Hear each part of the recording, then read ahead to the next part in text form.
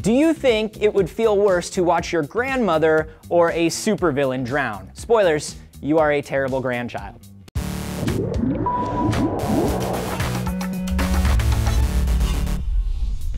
Anthony here for D News, and if you did some serious self-appraisal, you'd probably think you'd be hurt by watching your friends suffer, and you'd get a little bit of guilty pleasure out of watching your enemies in pain. But in another insane case of faulty evolutionary wiring, it actually hurts you more to watch a bad guy suffer than someone you care about. There are three parts of your brain that are known to activate when you watch someone suffering: the insular cortex, the anterior cingulate cortex, and the somatosensory cortices. And scientists call it the pain matrix, which is a great name for a band. We thought those bits were tied specifically to empathy, but a new study by the University of Southern California showed that those areas of people's brains reacted more intensely when they watched videos of hateful, nasty people in pain than when they watched kind, tolerant people in the same situations. So the pain matrix isn't just involved with empathy, it's involved with processing pain in general. So why do we feel the pain of nightmare people more than our friends? It's all about survival.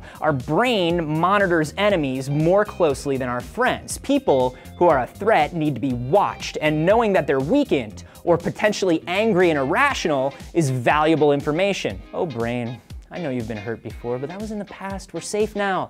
Let the walls down and let the people you care about in. Don't worry though, we are not all self-serving paranoia. We feel very strongly when our friends are hurt, but in a different way. We've got these areas of the brain that are specifically for threat response. The anterior bit of the insular cortex is still involved, along with a bit called the putamen and the supramarginal gyrus. They light up with activity when we perceive a danger to ourselves. And a University of Virginia study showed that they also light up in exactly the same way when we see a close friend in danger. We see that person almost literally as a part of us. If they're in trouble, we're in trouble. So two different sides of the same reaction. We're seeing someone in pain and we're feeling it too, but one is empathizing and the other one is analyzing. Even though our reaction to the bad guy is stronger, it seems like we do empathize more strongly with our friends.